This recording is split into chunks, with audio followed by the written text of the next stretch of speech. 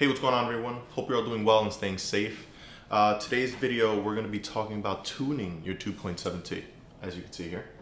But before we even get into that, I need to ask you all a favor. If you could go please like and subscribe, it really helps out a lot. Helps YouTube recommend my content to more people and, gets the channel a little further out there. So just go smash that like button, hit the subscribe button, and also hit that notification bell icon, so that way you're notified when I drop some new videos, which will be dropping another one pretty soon, revealing the car finally after paint. So it's been a little while since we've had it out there getting painted, getting a lot of things corrected, and we're gonna have it back in about a week, so expect that video soon. Make sure to hit that notification bell icon so you stay notified when that drops. But moving on, so tuning your 2.73, the 3 stages. I will put this presentation up on the screen in a sec, so you guys are seeing what I'm seeing here as we talk about tuning the 2.7. But before we get into that, again, a bit of just a warning, or just covering my own behind. I don't act like I know everything. I don't want it to represent like I know everything about this platform and this motor. These are just my thoughts, what I've learned from having this car, and what others around me believe, and just what the norm is really, in my opinion. You might have other opinions. If you do, please drop them down in the comments below, but just be civil, everybody be nice, let's just have a conversation. Also, shout out to Caffeine GT, whose link I will be dropping in descriptions below.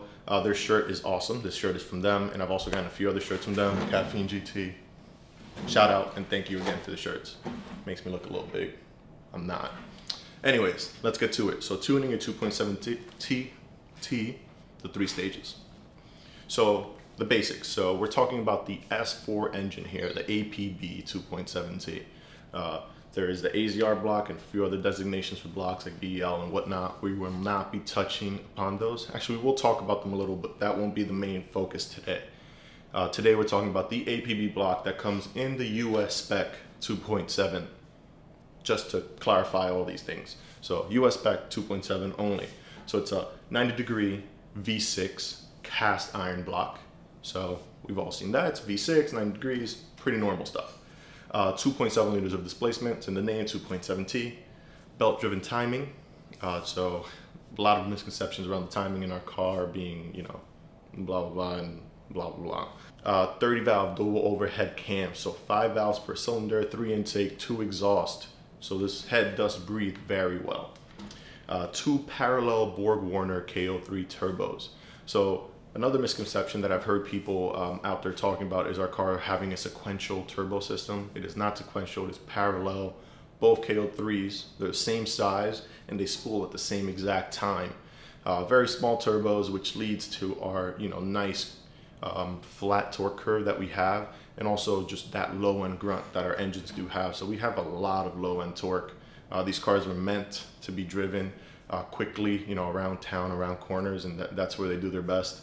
And that's why our cars are so bad in the quarter mile, because those first 2 gears are just, geared towards making this engine feel torquey as it is. ECU, Bosch Motronic ME7. So this is what gives us the ability to, go as far as we do with tuning these cars. So my car is a single turbo build with a lot of stuff deleted, and the ECU's handling it fine, So it's great that we had such a, for the time, complicated and advanced ECU to help, 20 years later, keep tuning this car to its ability. Stock power, we're looking at 247 horsepower, 258 pound-feet of torque. All that torque came in really low, so it made that really punchy S4 feeling that you get when the car is stock. The car came with 2 transmissions, 2 available transmissions. The first and the most desirable right now is the manual 6-speed 01E. So transmission holds a bunch of power as long as you're nice to it. Really the only issues that a lot of people see with these transmissions is that 1-2 shift collar becoming worn and locking you up when you're going from 1 to 2. Other than that, pretty stout transmission, and will hold a bunch of power like we've seen out there. And then we have the auto 5-speed ZF. So transmission made by ZF, decent for its time, I guess. Not that special, but it was available.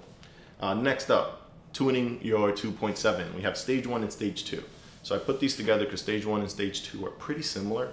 So there's not about a variance between the two when it comes to tuning and power. So stage 1, we have a chart here. This is from APR's website. I also list a bunch of the other brands that do stage 1 tunes for our cars. So you have MTM, APR, Motoza, Unitronic, a bunch of others that I didn't mention here because I just didn't have the space. With that also comes custom tuning. So we didn't have any custom tuners here except for Motoza, which will do some custom tuning.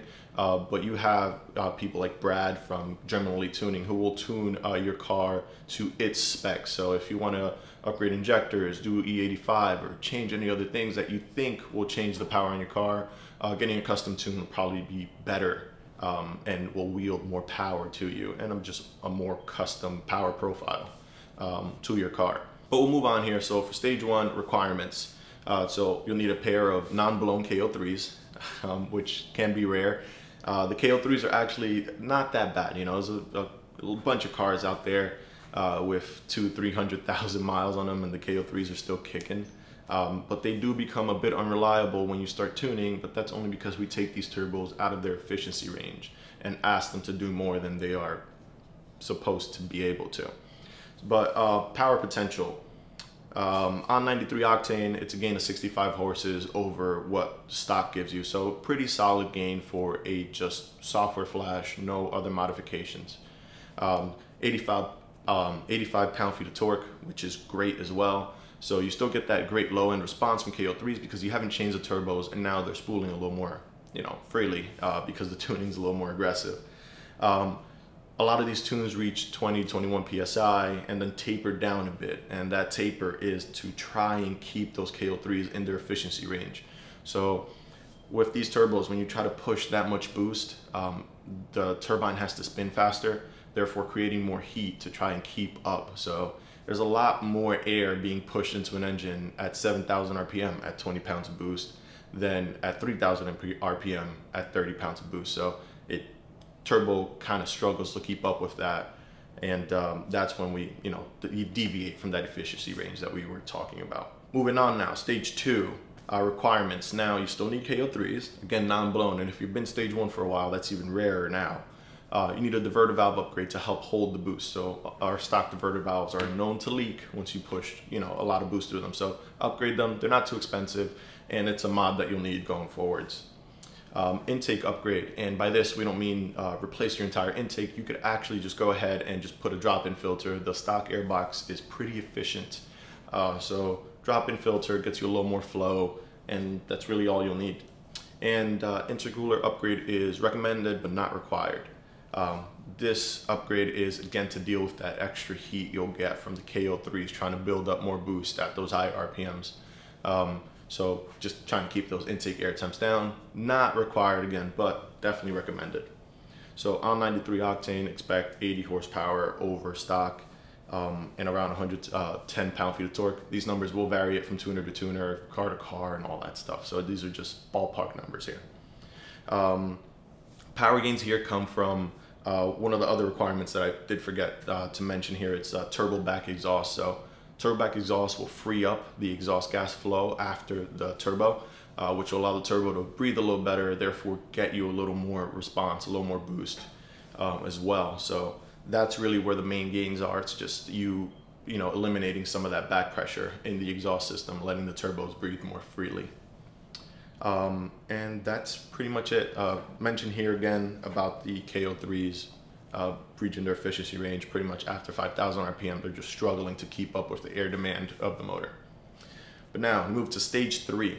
So stage 3 is what most people shoot for. In all honesty, stage 2 is probably more than enough power for anyone on the street, but we like cars, and because of that, we just got to push them, right? So stage 3. Here we're looking at 380 wheel horsepower. So that's that golden number, that stage 3 power number, plus. So honestly, a stage 3 car, healthy stage 3 car right now should be pushing a little over 400 horses, but that 380 is a conservative number for people who go with a smaller KO, like a KO4 size turbo, and don't want to push too far. But that's what you'll be seeing power number wise. So you'll see here from the graph that now we're seeing boost onset a little further.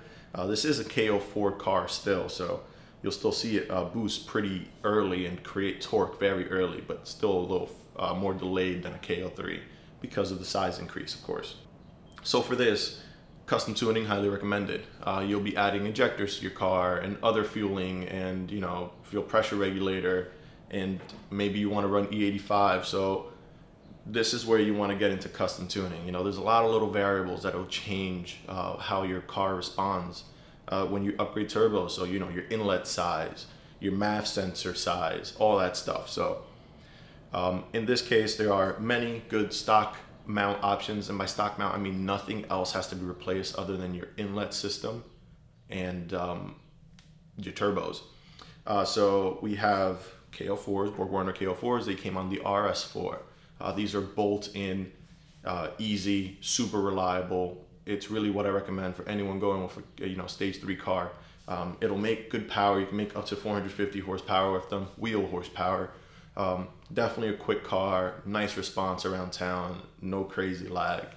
Pretty much the perfect stage 3 setup. And if you run it with E85, you know, you're making that, you know, 450, maybe a little north of that, which is plenty of power. But if you're looking for more power, there's always, you know, that available. So we have TTE, Tile with their Zona turbos, and we have Silly Rabbit Motorsports and SEP Auto, who are making custom K26 turbos. We also have JHM, who made, you know, the RS6 RSs, which is a K24 size turbo as well. So there's a myriad of options out there. You could also go with eBay and get, you know, a cheaper turbo. Again, it's not going to be as reliable, and I'd like to touch up on that point as well. There's a lot of animosity out there in the car community when people use cheaper parts on their cars, and that kind of bothers me a bit because everyone has a different budget. And, you know, here in the car community, we should all just show love and appreciation for other people's builds, even if we don't agree with them. If somebody out there did a stage 3 setup on their car and they used parts that were, you know, less expensive because their budget was smaller and their car's still running, why should there be any hate towards them? You know, just do what you can with your build, and, you know, kudos to you if you can get it done on a budget, because I wish I could have.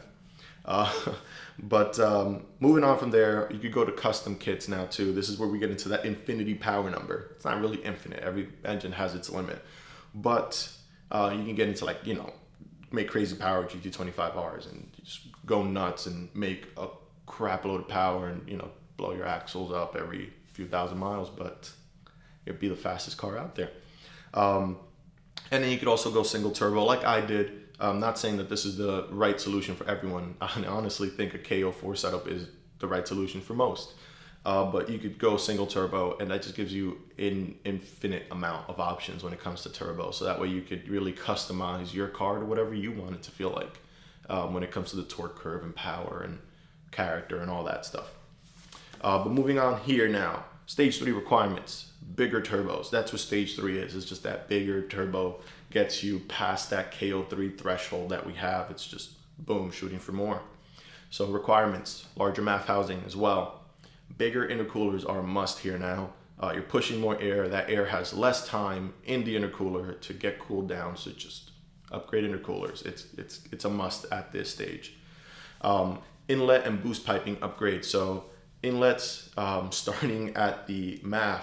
So your MAF sensor housing will probably have to be increased. And just a quick explanation on that, how that works. So when you increase your MAF housing, you pretty much keep the same MAF sensor. Hitachi tends to be the one that people use the most. You could do a Bosch to Hitachi conversion, but you could also use a bigger Bosch housing on your build. But I recommend Hitachi. But what happens is when you increase the size of the actual MAF housing, it changes up the calculation of how much air is going through. So the sensor doesn't actually see more air, but what it's thinking is, for example, this is not the exact MAF, but if you have a 1-inch pipe and the MAF sensor thinks there is 10 CFM of air coming through, and you now go to a 2-inch pipe, that sensor is still going to see the exact same amount of air, but now in the ECU, you do a calculation to say, hey, the pipe is twice as big, so now you have twice as much flow, which is not right. But now the sensor will say it's reading 20 CFM, and that's how that bigger MAF housing works. So you'll need a bigger MAF housing. With bigger MAF housing, though, be careful. Sometimes idle suffers, but a tuner should be able to fix this. because the resolution of how much air is going through is minimized. So it's less exact on how much air is coming through into the car. You will need a diverter valve upgrade. If you've done this for stage 2, you should probably be fine going forward. So, and now fuel pump, not required, but if you're shooting for, north of 400 horses, you might need it, or you will need it, especially if you're going with E85. You'll definitely need injectors and maybe a new fuel regulator, depending on what you and your tuner talk about when you're doing this build. That's another thing I recommend too. When you're building this car, I recommend that you find your tuner before you finish up your build, or before you even start your build. And just tell them what you're thinking about doing, and they'll have recommendations because they've seen so many builds. So just let them know, I want to do this, I want to make this much power, and they'll tell you what's possible and what you'll need. So that way you don't overbuy or underbuy, and you end up happy with what you have. You also need a turbo back exhaust. You needed this for stage 2, definitely needed for stage 3. Upgraded drivetrain mounts, kind of a must here now. So extra power means extra vibrations, which means, if you have stock mounts, they're gonna go quicker. So might as well replace them, especially since the engine's out while you're doing a stage 3 setup.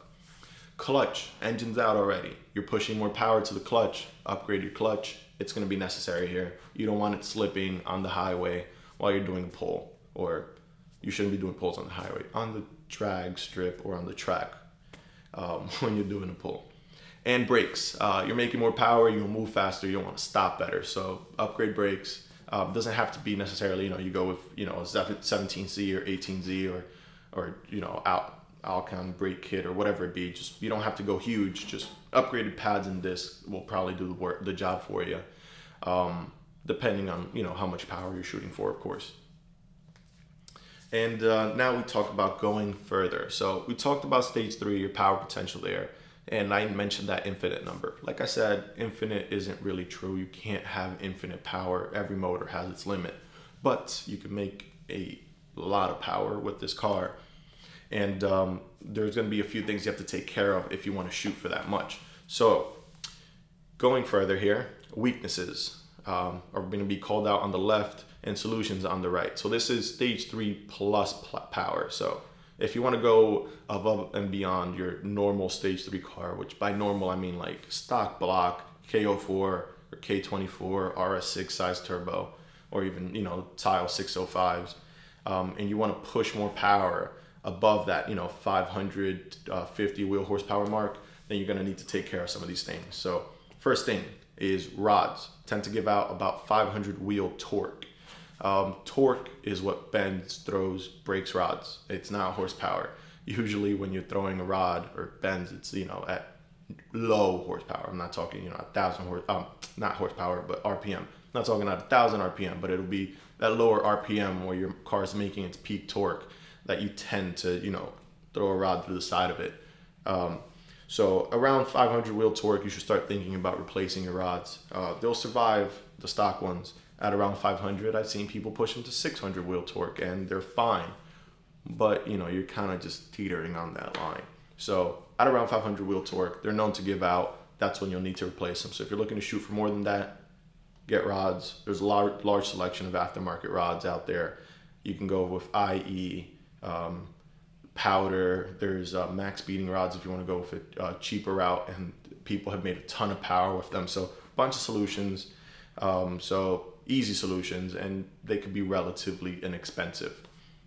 Now, restrictive intake manifold over 550 wheel horsepower. So we're talking here top end of the rev range, 550 wheel horsepower. The intake manifold tends to be a restriction. A lot of people disagree with this. A lot of people do agree with it. Again, there's two camps to every argument. So what I've noticed and what a lot have noticed is at around 550 wheel horsepower, intake manifold needs to breathe a little better, so you could go ahead and port it. Figure out something to do with the bells inside to make them flow more air. A lot of people do go with a bigger plenum as well, so they can hold more volume, therefore more air, and get more air into those cylinders.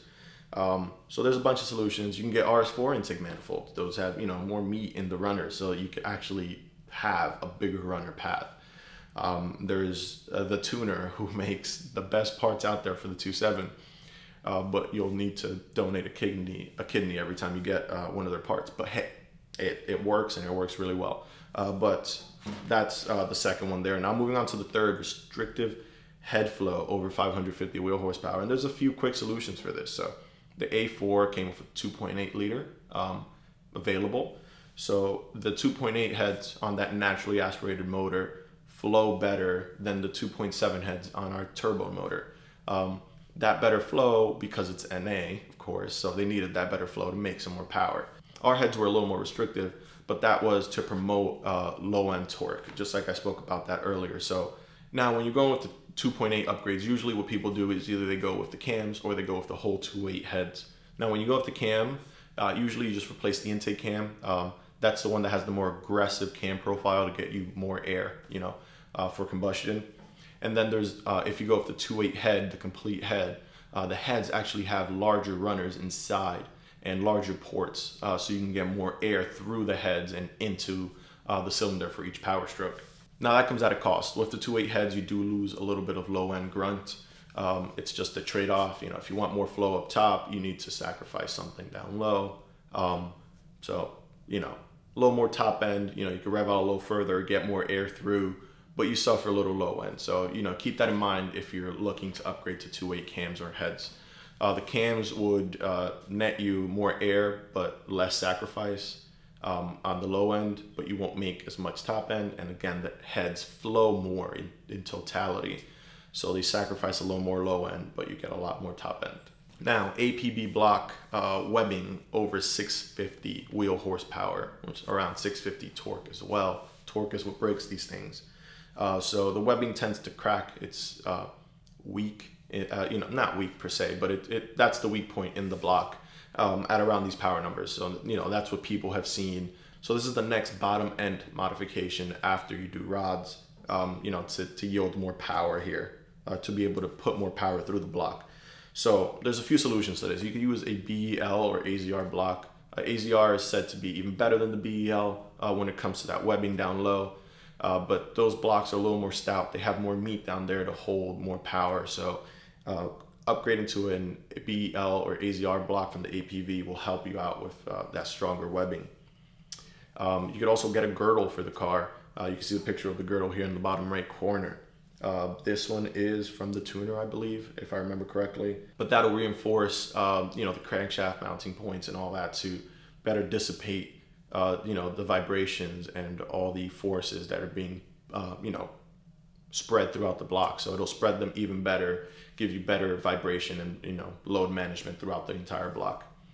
Now, the last thing we talk about here is restrictive exhaust manifolds over 600 wheel horsepower. So if you guys have ever seen an S4 intake manifold out, it's a lie when you see those, you know, the outer pipe, that's just like a cover. It's like a heat wrap basically, but metal. The inner ports are like this big, they're tiny. So, and the pipe is as well. So restricts exhaust flow. And again, that's at the benefit of low end torque. So it speeds up the air, so your turbos spool faster when it's lower RPM, because that air has to move, you know, it's a smaller channel. So air tends to move faster through a smaller hole than a bigger one. So in this case, low RPM, that's great. High RPM, when you have so much air, this actually just becomes a restriction then. If you were to go with a larger intake manifold, there's a bunch of options out there. Again, you can talk to SEP. The James S4, I believe, has some, drop the link to their Instagrams and websites down below. And a whole bunch of other myriad of options. So I think AWE made some, and there's, you know, cheap ones on eBay which might crack. So fair warning, same as the AWE ones. They've been known to crack. I'd recommend you get something newer from these newer people who are building these things, because they've seen the issues from the past. You could also go single turbo, and that'll kind of help with that situation. So single turbo kits, unless you get a custom one. Most of them actually use manifolds from those 2.8s we spoke about earlier. And just like those 2.8 heads, those intake manifolds flow better. So they're bigger inside, can get more air out, therefore you can make more power top end. Again, those bigger pipes, bigger ports will suck a bit of the low end torque out. So you'll have to, you know, rev out higher to make that same amount of torque. And that's basically it. So there's a lot of stuff I didn't cover. You know, I could be here for 2 hours talking about this engine, but I hope this gives you guys an idea of just, you know, the levels to the game with the S4 and the 2.7. So there, you know, there's thank you first of all to everybody and every company and anyone who's involved with this car, who keeps making parts. I mean, you're keeping this platform alive. It's 20 something years old now. Like 23, 24 years old if you're counting, you know, the cars released in Europe. So it's amazing that we still have, you know, support for this platform, such big support, still people making new parts and, you know, just reinventing the platform altogether. So thank you to all of you who are. I need more S4s to buy more parts to try all the new things. So, you know, hopefully YouTube takes off or something so I could keep buying more S4s. We'll see. But anyways, thank you again to Caffeine GT for the shirt. It's awesome. Links down in the description. Shout out to B5 Freaks on Instagram. If you don't follow us already, follow us there. I dropped that link down below as well. I'll drop all the other links that I spoke about earlier down below as well. Make sure you guys follow on Instagram at QuattroS4 as well, so you can keep, I said as well a lot of times there. But anyways, you can keep up to date on everything that's going off the car, and the content flows a little faster than on YouTube. So, you know, you'll be a little more up to date. But make sure to like, subscribe, and I'll catch you guys on the next one. Peace.